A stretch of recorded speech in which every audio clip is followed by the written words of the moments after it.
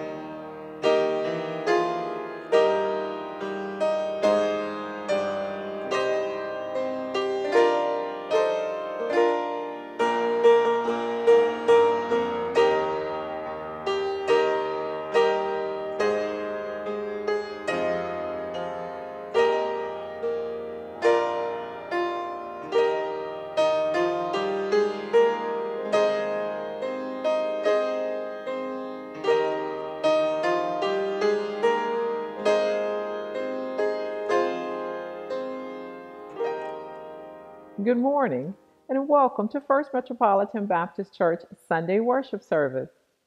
As we prepare to celebrate this Thanksgiving holiday, we are so very grateful that you are sharing in worship with us today. Here at First Metropolitan Baptist Church, we believe that faith comes by hearing and hearing by the Word of God. As we hear a word from heaven today from our interim pastor, Reverend Richard Smith, we pray that the message you receive will not only strengthen your faith, but comfort and keep you over the coming days. Please continue following CDC guidelines on social distancing. Wear your mask when necessary. Wash your hands frequently and sanitize often. But most importantly, please pray for each other. Once it is safe to do so, we invite you to come share with us here at First Metropolitan Baptist Church, located at 3719 Bel Air Road in Augusta, Georgia, to join us for our Sunday worship services. We have Sunday school beginning each Sunday morning at 9:30, where we do have classes for all ages, followed by our worship service that begins at 11 a.m. Once again, we'd like to thank you for joining us online to share in worship. We do invite you to join us again next week. Please have a wonderful, blessed, and safe Thanksgiving. Thank you for joining us today. Let's prepare our hearts to go to God in prayer. Eternal God, our Father, we once more and again bow our heads in humility toward you and for your grace and for your mercy. Lord, we come acknowledging that you are the God who is the creator of the ends of the earth. You are the God and the Father of our Lord and our Savior, Jesus Christ. And Lord, we come now acknowledging and making known that you are an awesome God. Your creation speaks of your wonders. Lord, we're just so grateful for who you are and for what you have done and what you continue to do in our lives daily. We just pause now just to say thank you. Lord, we also come realizing, Lord, that you have been good to us and that, Lord, you have given us the person of your Holy Spirit who indwells us, Lord, and who teaches us and leads us into all understanding. And even when we don't know how to pray, your word tells us that your Holy Spirit intercedes on our behalf. Lord, we are duty bound, Lord, because you have saved us through the precious blood of your Son, Jesus Christ, and redeemed us back to yourself. We are duty bound, Lord, to pray and to intercede for those, Lord, who right now are suffering from illness, and those who are right now in hospitals, those who are right now in nursing homes, those who are right now incarcerated, those who are homeless. Lord, we are duty bound, Lord, to pray and to intercede, Lord, on those who right now mourning the loss of loved ones. Lord, that you would comfort them and soothe their hurt and their pain. Lord, we come realizing, Lord, that we have an awesome responsibility, Lord, to pray, because your word teaches us, Lord, that the harvest is plentiful, but the laborers are few. So, Lord, we come now praying, Lord, that you'll send forth workers into the vineyard, Lord, to help to redeem these times in which we live, to reach out and to share the gospel message, Lord, with those who need to hear your word. Lord, help us, Lord, to be able to love them and to let our light so shine. They may see our good works and glorify you, our Father in heaven. Lord, we ask that you continue to touch and strengthen. Lord, we know that there is a shortage of nurses. Lord, we pray for nurses, that you will just strengthen them. And that, Lord, you will just strengthen all who are working in hospitals and who are still holding on. And Lord, you renew their strength, especially those who are believers in Jesus Christ. And Lord, we continue to pray, Lord, you will strengthen those who have been touched by COVID-19. Lord, we continue to pray for healing. Lord, we continue to pray, Lord, that this virus will be eradicated, Lord. And Lord, we'll be able to assemble in your house together, to worship your name corporately here.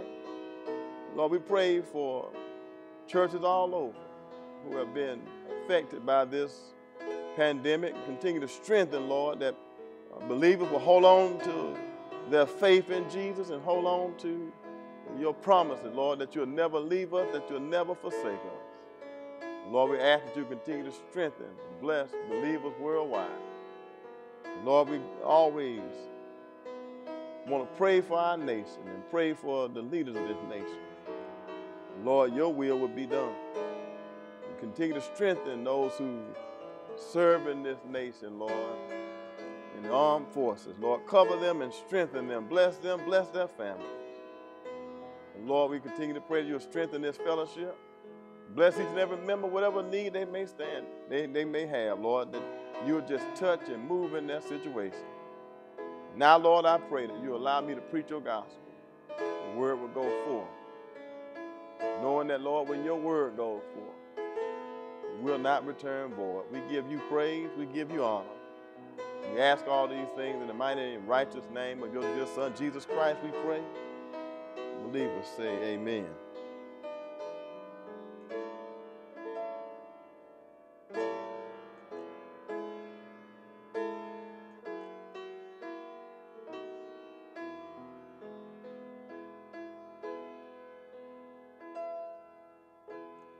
This morning, let's turn our attention to the epistle penned by the Apostle Paul, Ephesians, the first chapter, and we'll read the first 14 verses. Paul, an apostle of Jesus Christ by the will of God, to the saints which are at Ephesus, and to the faithful in Christ Jesus, grace be to you, and peace from God our Father and from the Lord Jesus Christ. Blessed be the God and Father of our Lord Jesus Christ, who have blessed us with all spiritual blessings in heavenly places in Christ, according as he has chosen us in him before the foundation of the world, that we should be holy and without blame before him in love, having predestinated us unto the adoption of children by Jesus Christ to himself, according to the good pleasure of his will, to the praise of the glory of his grace, wherein he hath made us accepted in the beloved, in whom we have redemption through his blood, the forgiveness of sins according to the riches of his grace, wherein he hath abounded toward us in all wisdom and prudence, having made known unto us the mystery of his will, according to his good pleasure, which he hath purposed in himself, that in the dispensation of the fullness of times, he might gather together in one all things in Christ, both which are in heaven and which are on earth, even in him, in whom also we have obtained an inheritance, being predestinated according to the purpose of him who worketh all things after the counsel of his own will, that we should be to the praise of his glory, who first trusted in Christ, in whom ye also trusted after that ye heard the word of truth, the gospel of your salvation, in whom also after that ye believed, ye were sealed with the Holy Spirit of promise, which is the earnest of our inheritance until the redemption of the purchased possession, unto the praise of his glory. I want to share a word this morning. A reason to be thankful. A reason to be thankful.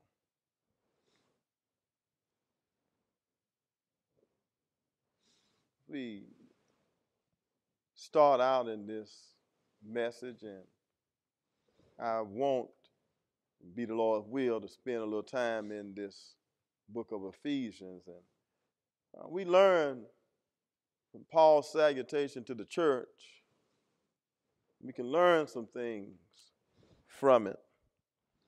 First, we see that he recognizes his position as an apostle, that it comes by the will of God. And so for us, we should understand that whatever positions or titles or assignments we are given or obtain, they are only available through the will of God. Notice how Paul greets the church at Ephesus. He says, "Grace be to you and peace from God our Father and from the Lord Jesus Christ." He desires grace and peace for them, not hostility, not to be volatile, but he seems to have a desire for peace for his brothers and sisters. This should be the attitude that we have toward our brothers and sisters of the faith. This attitude should guide our thinking and our prayers and our actions. This attitude and this mindset which Paul is penning in the opening of his letter to the Ephesians. Even in his epistles in which he had to be a little rough with the people, he would always open with this type of salutation, exhibiting the same sort of attitude, his desire for their good and never for their harm. This is the attitude we should carry for our brothers and sisters today. Even when we have to correct, it should be done from a place of love and with their best interests and their good in mind. So even when we must be tough or rough, it should be done with a desire to help others grow spiritually. And this was the attitude which Paul exhibited to the Ephesians. There's nothing worse than discouraging someone in their spiritual walk. And so Paul is here preparing to give the church some spiritual instruction and some guidance. And he makes it clear that he is writing for the good of the people. In verse 3, he pivots into informing the church of the benefits of faith in the Lord. He detailed their position, or better yet, the blessings afforded to them because of their relationship with the Lord. And he gave some reasons, I believe, that we ought to be thankful. Many look forward to this time of the year. Some have various reasons for why they look forward to it. Some they're excited because family is able to gather and able to share big meal together. It's an opportunity. It's a start to this festive season of Christmas, and it's a beautiful time of the year when we see the leaves changing colors and the beauty of nature, which God has blessed us to be able to observe. And it's just a beautiful time of the year. Many are thankful, and many look forward to, unfortunately, this time. A lot of people look forward more to Black Friday and other things. But I want to share this morning some reasons why, from this first chapter of Ephesians, we ought to be thankful to God during this season. And the first point is we've been chosen by God. We've been chosen by God. We look at verse 4. Paul lets the church know that they've been chosen. And so we've been chosen by God even before he formed this world. That lets us know how valuable we are to the Lord. We are very valuable. He looks at us as valuable in that he chose us before creating the world. In God's sight, you and I are more important than anything else in this world.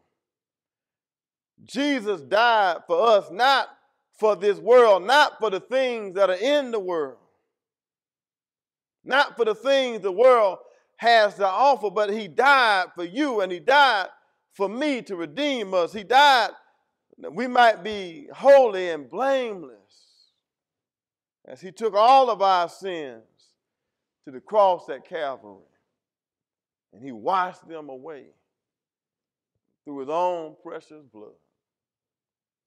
And so Paul tells us that we were chosen in him. We might be holy and blameless before him in love.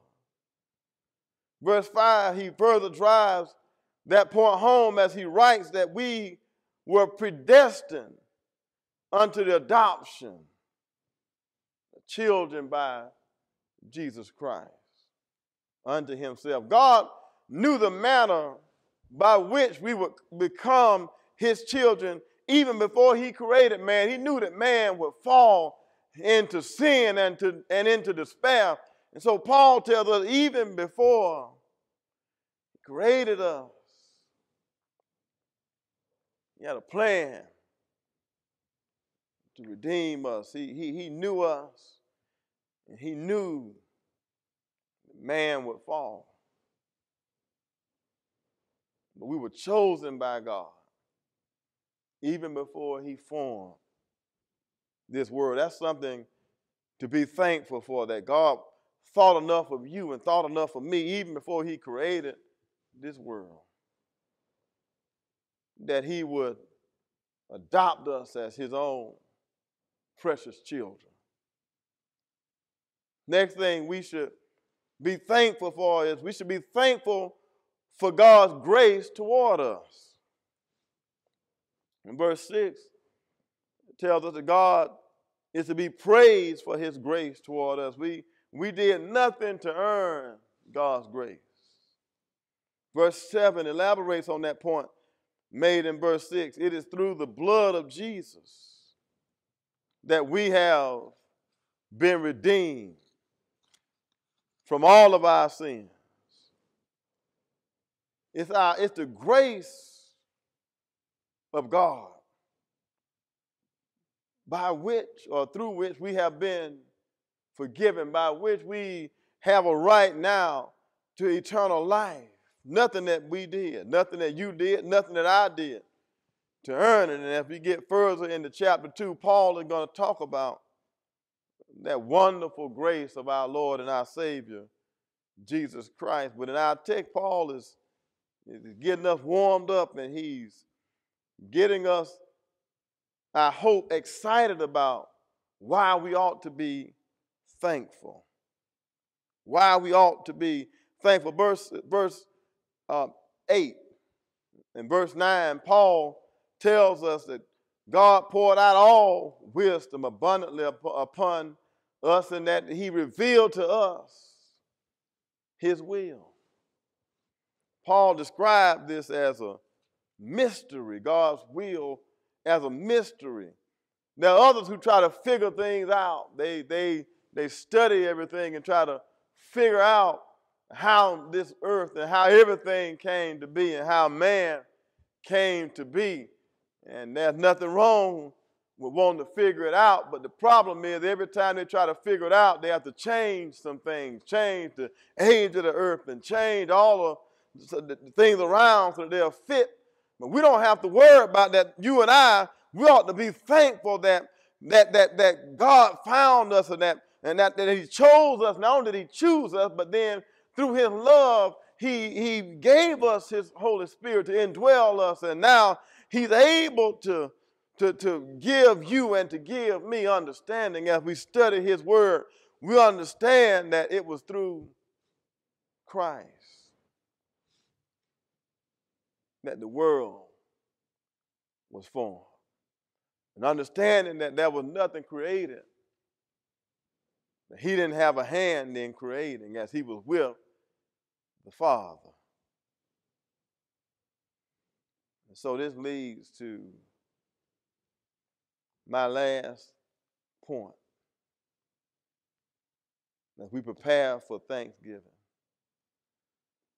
the main reason we ought to be thankful as believers can be found verses 10 through 14. In this portion of the scripture, Paul makes it clear to us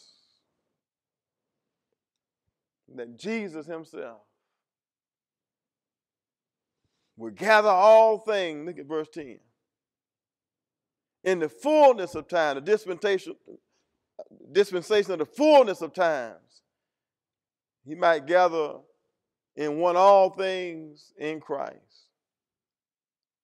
And so for you and for me, this is something to be thankful for, that there's a coming day when everything that's in heaven, the angels in heaven, and all who have lived on earth and have given their life to Christ and have accepted his death on the cross for remission of their sins, will one day be able to share together that wonderful day where he will gather all things in one to himself. This is what I love about it. He talked about in verse 13, in whom ye also trusted, after ye heard the word of truth, the gospel of your salvation, in whom also after ye believed, ye were sealed with that Holy Spirit of promise. You've been sealed to that time when Jesus shall come again. You've been sealed through the Holy Spirit of promise. That's something to be thankful for, that out of all I have to deal with on a daily basis. Somebody ought to say, you ought to be shouting to God, glory, hallelujah. Out of all the stuff that we have to deal with in this life, when it's all said and done, Jesus will gather us together to himself. That's something to be thankful for. Not only are you saved, will you be saved, but you ought to know that you're already saved. That's what Paul is telling us right here. It's not in some time by and by, but as soon as you accepted Jesus Christ, and this is a message for somebody who doesn't know him, you can have a guarantee right now. If you accept Jesus Christ, Paul says in here, in verse 13, after that ye believed, ye were sealed with the Holy Spirit of promise. He put his own seal on you and on me and on all who will believe. Verse 14, which is the earnest of our inheritance until the redemption of the purchased possession, unto the praise of his glory. Until he comes again, we already guaranteed. His seal is on you. His seal is on me. That's something to be thankful for. That's something that we can celebrate and be thankful for.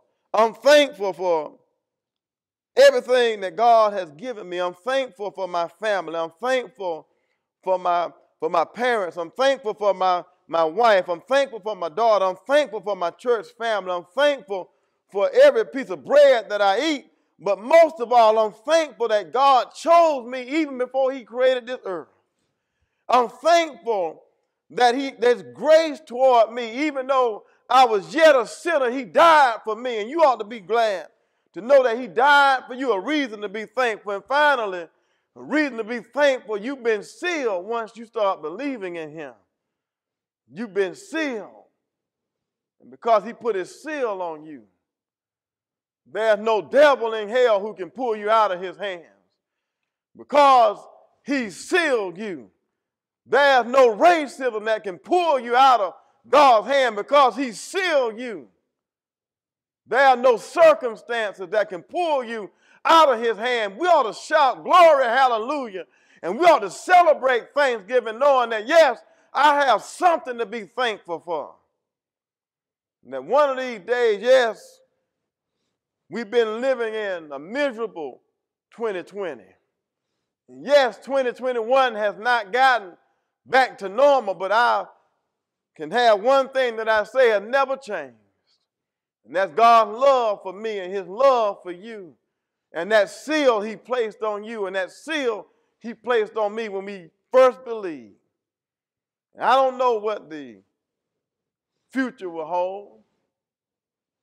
I don't make predictions.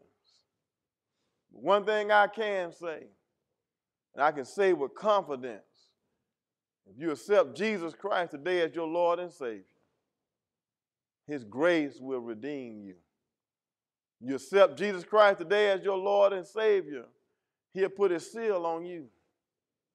And he'll write your name in the Lamb's Book of Life. And regardless of what happened during these evil days, there's nothing that can change the fact that you've been accepted in his family, you've been adopted as a child of God. Will you bow your head? Everlasting God, we thank you for all that you do, all that you've done. In this coming week, many will gather together to eat. Many will stuff themselves. Many will spend time laughing and celebrating with family. Lord, it's my prayer that as they celebrate together, that, Lord, they'll be mindful of the greatest thing we have to celebrate. And that is the fact that we've been given the gift of eternal life. That, Lord, you placed your seal on us, guaranteed us in the person of your Holy Spirit, which indwells everyone who believes. And Lord, I pray right now that you will just touch and strengthen even someone right now who may be going through this Thanksgiving and it may be a lonely time for them. Lord, I ask that you will comfort them by reminding them, Lord, that there is a coming day when, if they accept you, they'll never have to be lonely again. And that, Lord, that they can feel your presence. And that, Lord, they can know that because they believe that they can be sealed with the promise that they'll have eternal life. In that place where you sent your son and he came down and died and then he rose again and he told the disciples that he's going away to prepare a mansion. That, Lord, there is a coming day, Lord, when we'll be able to live with you eternally. We won't have to worry about tears of this life, the struggles of this life, the frustrations of this life. Help someone right now hold on by faith and to find joy in you and to be able to be thankful for you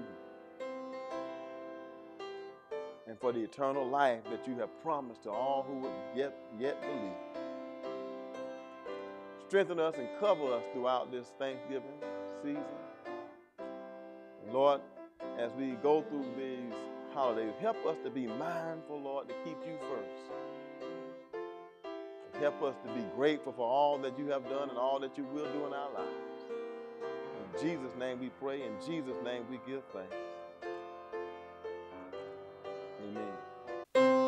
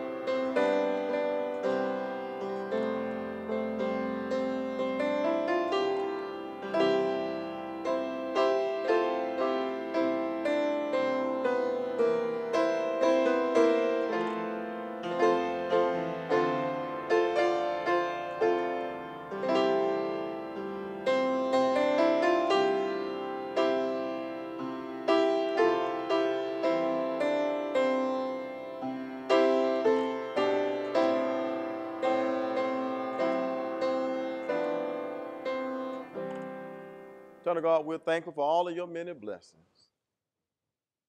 Continue to cover and strengthen each person of First Metropolitan, each family, each member, and continue to strengthen and pour out your blessing upon the body of Christ. Now unto him who's able to present each of us faultless before his Father's throne with exceeding joy. To the only wise God, our Lord and Savior Jesus Christ, to him be glory, majesty, and dominion and power now, henceforth, and forevermore. Amen.